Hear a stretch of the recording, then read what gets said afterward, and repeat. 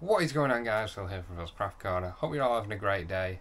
I'm doing pretty good because I've been sent a box. This box. I've already opened this box to check the contents, but this is my very first paid review of a product. I was contacted by a company and they wanted me to review this product. You've probably seen what it is in the title already. So let's open this box, let's see what the package is like, and I'll take you through what's inside.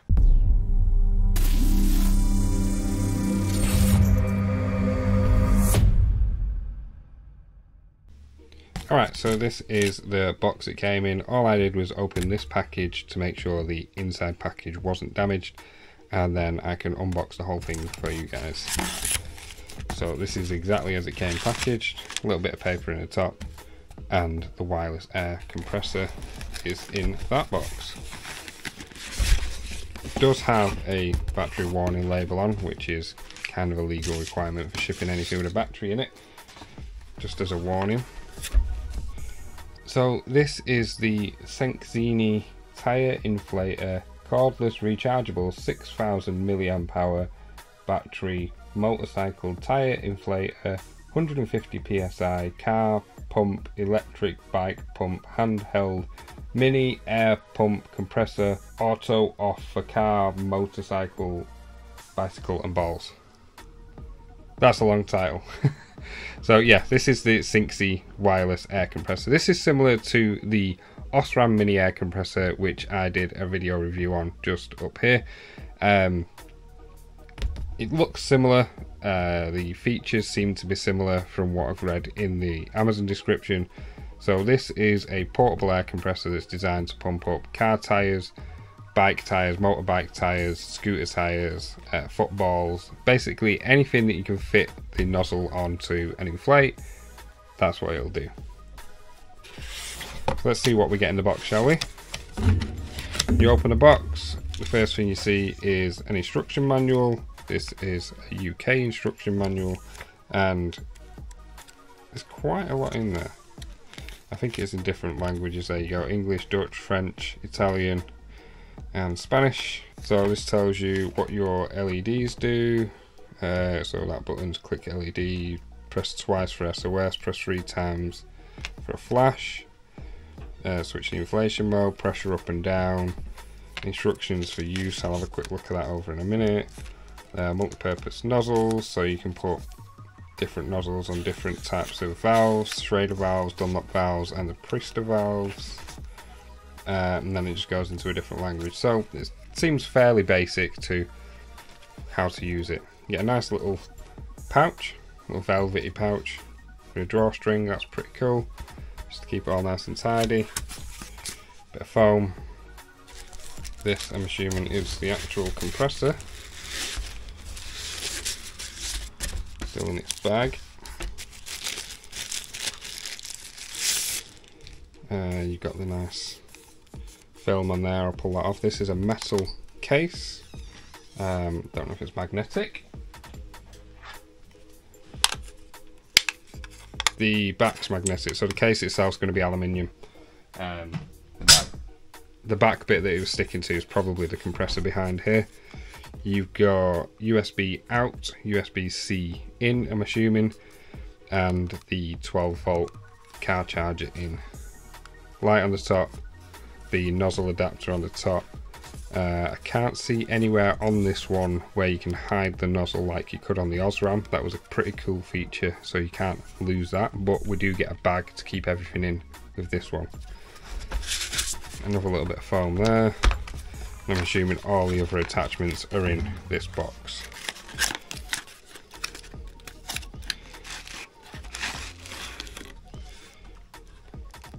So in this box you have your main attachment with a lever attachment. Like, I really like these over the screws, because when you're screwing, like these ones, when you're screwing the nozzle on and off, you lose a fair bit of pressure. At least I think you do anyway. So having the clip-on valve is a nice feature for me.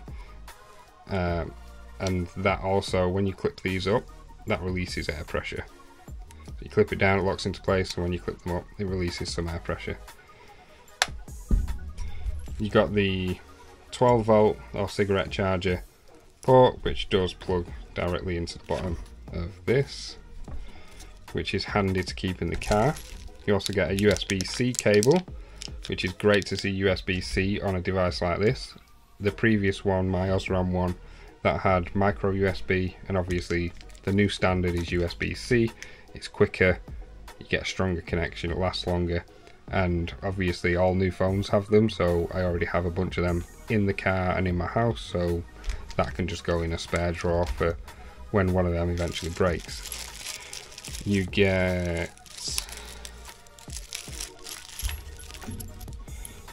two different screw-on attachments like you saw in the instructions. One's for a Schrader valve and one is for the Priester valve, and then you've got your ball inflator too, so that's pretty cool. I'll pop all these back away and we'll have a look at the compressor itself, see if it's got any power in it. If not, then I will plug it into charge and we'll go through some of the settings. So I know a lot of you will like this part. Let's see if we can get this nice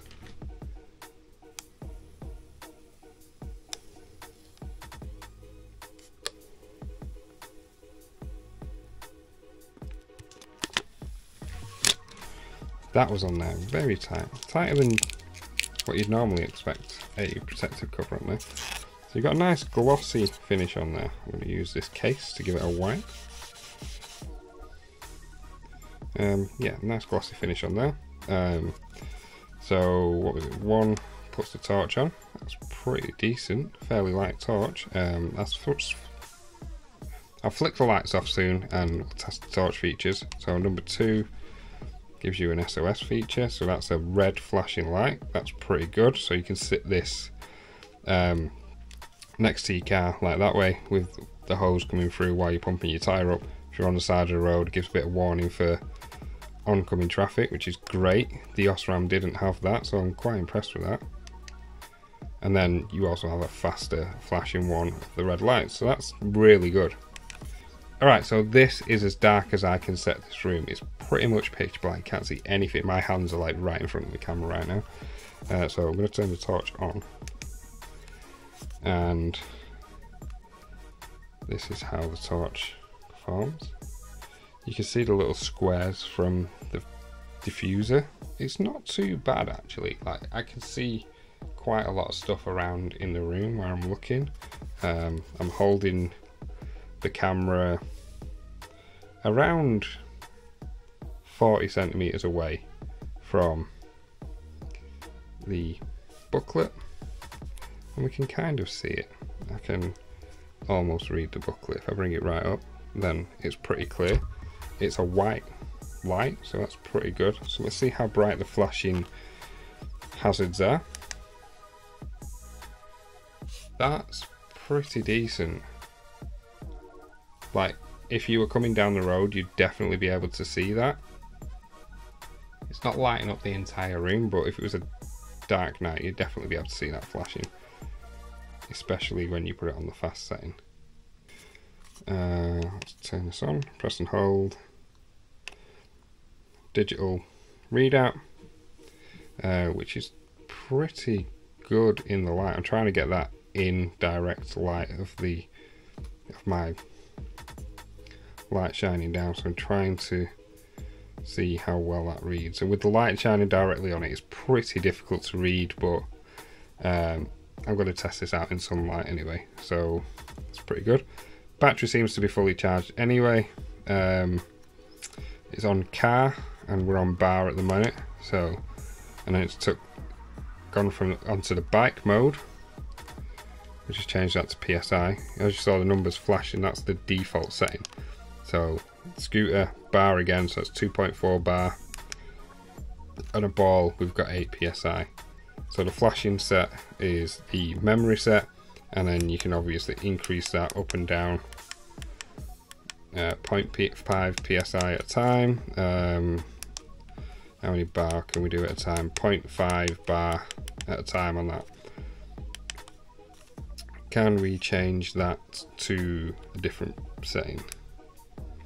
So yeah, so similar to how the Osram worked, if you hold the mode select button, so if you press it, changes between the different ones, but if you hold it, it will change between bar, PSI, kPa and kilograms per centimeter cubed. I don't know what that one is. Never heard of it, but it's there. It seems to be the same as bar. It's a little bit different from bar. So bar's 2.5. What was that set at? 2.55. Yeah, so it's similar to bar. I work with PSI. That's how I know my tyre pressures and stuff. Whatever you work with, you can change it to on here. And if you change the setting, say like, we don't want bike, we want car. Let's get it on PSI. 36, it's almost right. I have 37 PSI in my tyres because they're heavy load tyres. I have a lot of stuff in my car. So let's turn it off. And then back on again. We'll see if it's saved that to the memory. So let's go around to the car. And it saved its 37, so that's pretty cool.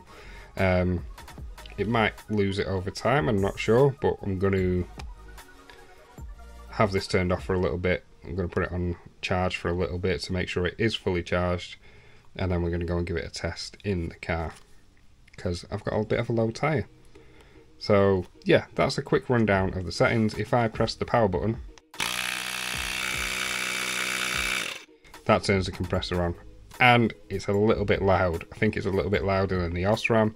It sounds pretty powerful. I felt it jerk a little bit when I pressed it, but it wasn't too much. So I'm gonna see how it works. I forgot to say that this does have a charger on it, so you can use it as a power bank. It says 6,000 milliamp power bank. So I'm gonna use the cable that came with it. I'm gonna plug my phone in. I'm gonna see, does it show up as a fast charge or does it show up as a normal charge? So that's just a normal charge. It will come up just underneath there with fast charge if it was fast charging, and also at the bottom here would tell you if it was fast charging. Alright guys, so we're going to try and do a audio test on the air compressor, and I've got it turned on. This is set actually on 0. It's hard to see in this light. I can see it pretty clearly, but the glare from the sun on the camera, that's making a big difference. I've got this 2 feet away. You can see it's about 2 feet away. I'll try and be quiet and get an ambient volume on here. It is quite a noisy street and there's a lot going on. There's planes flying by and stuff on a sunny day, so hopefully we can get a decent reading.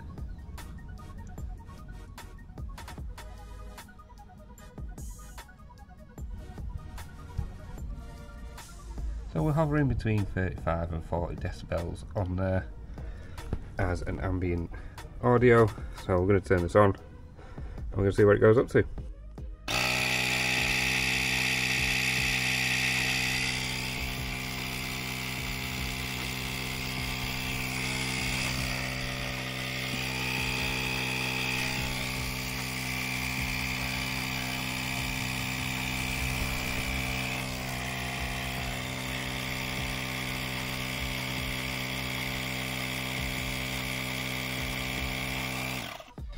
So that reads about 70 decibels from 2 foot away. It does move around on this bag. I put it on this bag because the first time I tested it, this paint scratched off a little bit on the floor, or just on this concrete floor like that.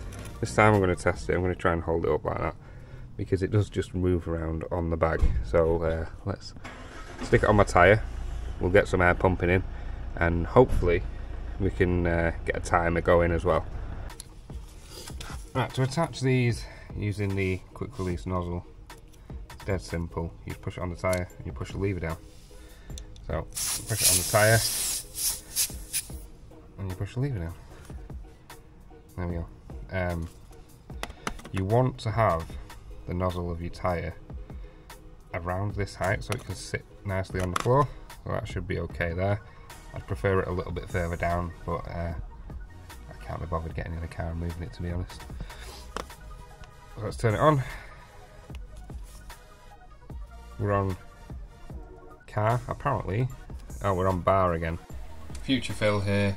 I used this as a power bank while I was working on a job underneath the floor, and as you can see, it reset itself to bar and changed all the settings back to default because the battery completely drained. Once the battery completely drains, everything resets to factory default, and you need to go through and set your pressures again.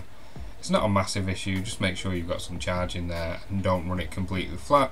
If it does run flat, it doesn't take that long to set it up to the right pressure for yourself.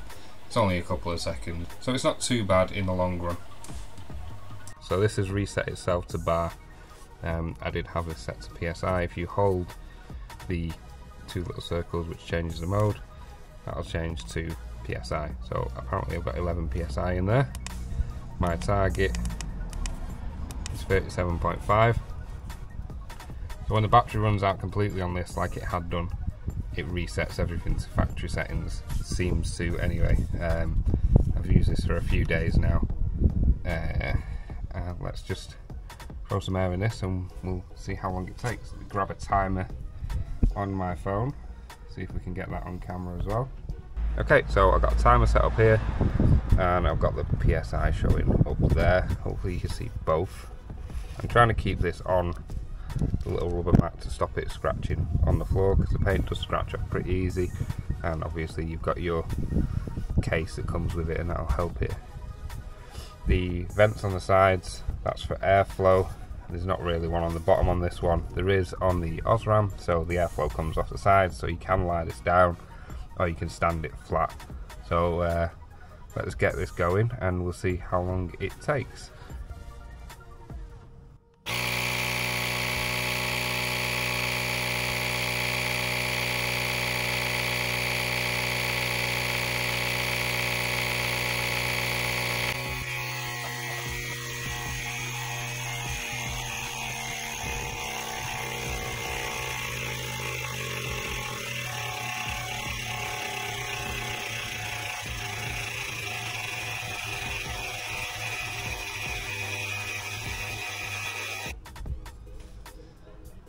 There we go.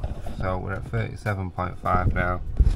It shut off itself like it's supposed to, which is really good. 6.5 minutes to go from 11 to 37.5. That's not too bad, to be fair. That's like an extreme difficulty. This tyre has got a slow puncture somewhere, which this arriving just in time to keep me topped up. I've got a puncture repair kit that I'm going to give a go and see if we can repair the puncture on this, and obviously this little air compressor will come in handy. From what it was looking like on the battery, it dropped down to 2 bars. Now it's turned off, it's back onto 3, so I'd say it's probably about 75% battery. It's doing all right so far. I'm not going to charge this. I'm going to see how much I can get out of it with one charge and how long it lasts. So yeah, I'll find myself football and we'll go and pump that up. I'll probably borrow my nephew's bike and see if we can pump his tyres up as well. So yeah, so far quite happy. Alright guys, so I'm in my backyard. I've got a brand new basketball here, fully deflated, and I've just taken the needle that comes with the kit, comes in this little bag with the other 2 valves. I'm going to see how long it takes to get this basketball pumped up. I've not charged this since I pumped up the car tyre, so we're going to get this set. I'm going to show you how to set this to specifications it says on this pump, and we're going to get it done. So it says inflated 6 to 8 pounds, so that's going to be your PSI again. So we'll press the mode switch button, we'll go down to the bike. It doesn't matter what mode it's on, but obviously you can set each mode as long as it's charging there. Like I say, if the battery runs out completely, it resets these charges, so just be aware of that. So that's already set to 8, so when you go into the mode, just press up or down once. It doesn't change it, it just tells you what it's set at. So that's set to 8 PSI, and it says to inflate between 6 and 8, so that's what we're going to do.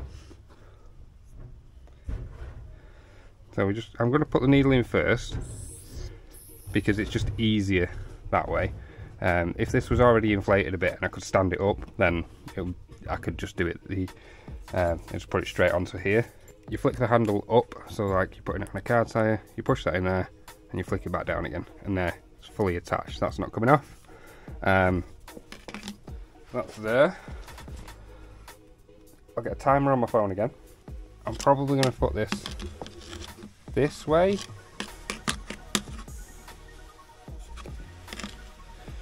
Just to try and make it so that the ball's not going to roll away and this isn't going to go weird while I'm pumping it up. So we're going to see how long it takes. So 3, 2, 1.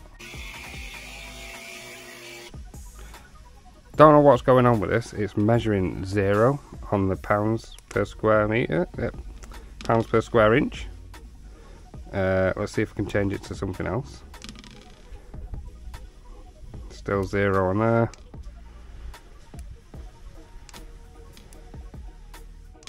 Right, let's see if it's on a different setting.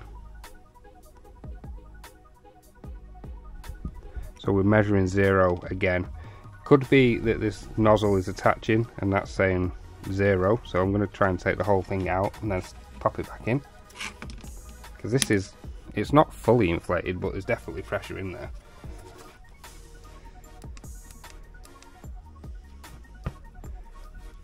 Let's see if this is seated in here properly. I should have paused.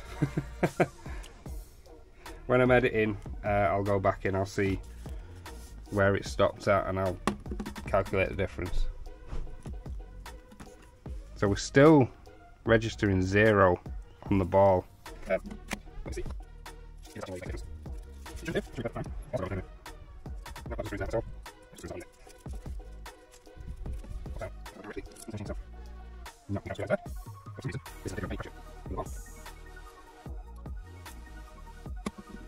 Still saying 0. So I'm not sure what's happening with that.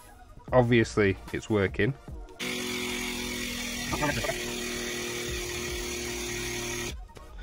Right, okay, that's interesting.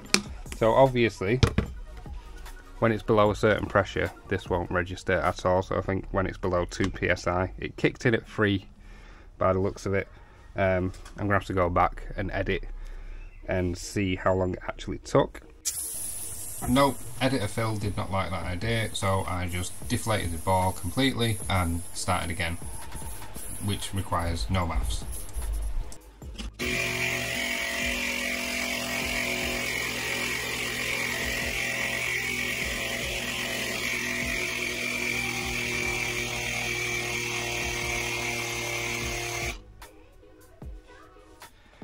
So there we go, less than a minute, 51 seconds. And perfectly inflated basketball to 8 psi. Yeah, so it works really well, works perfectly. As I guessed before, it doesn't actually kick in until 3 psi on the register. So if it's not kicking in and it's showing 0 while it's pumping up, it's just because the pressure's still too low. Once it gets to around 3 psi, it'll kick in and start showing you the pressure. So all good with that one. Alright guys, so we've got my nephew's bike here. His tyre is completely flat. Hopefully he doesn't have a puncture. I don't know how long it's been sat for. It says on the tyre 40 to 65 psi. So let's see what the preset for the bike is. 45. So we'll set this to... we'll just go 55, right in the middle. Again, with the car tyre, push it on, push the tab down, and then hit go.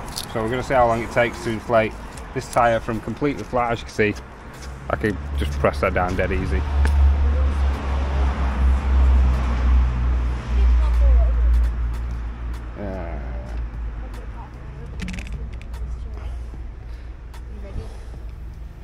Reset the timer, try and get this in shot for you.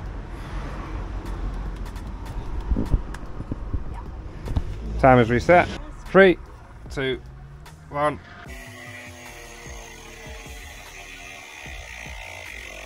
So just under a minute and a half to fully inflate a bicycle tyre.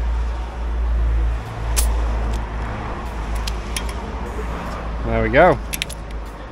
Nice and easy. Right, so we're going to get my nephew Logan to put this one, pump this tyre up. It's not as bad, it's still pretty low. So I'm going to talk him through how to do it, and he's going to show you how easy it is. You put that on the tyre, on the nozzle, and then you push that down. So put it on, push it down. Yeah.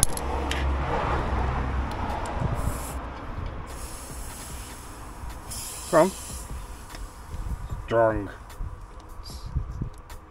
That's it. And then you just press the big middle button. Yep.